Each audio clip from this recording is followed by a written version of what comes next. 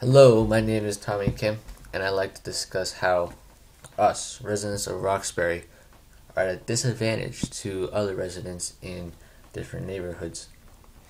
So, as you probably know, we have poor schools, um, our social, our medium income is lower, poorer housing, but what really bothers me the most is we are put at a disadvantage simply because of the air we breathe. Yes, the air we breathe. 4 out of every 5 children in Roxbury will be hospitalized sometime in their life due to an asthma-related illness.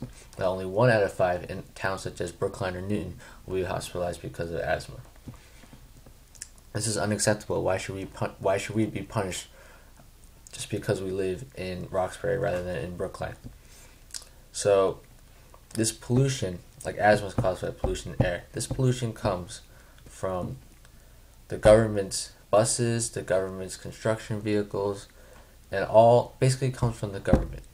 So, what ACE, my organization, wants to do is raise awareness for these environmental issues so that our community doesn't have to suffer from this polluted air.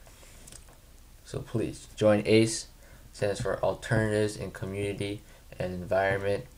We have a membership meeting every Thursday from 5 to 7 at 2105 Washington Street. It's right near Dudley Station.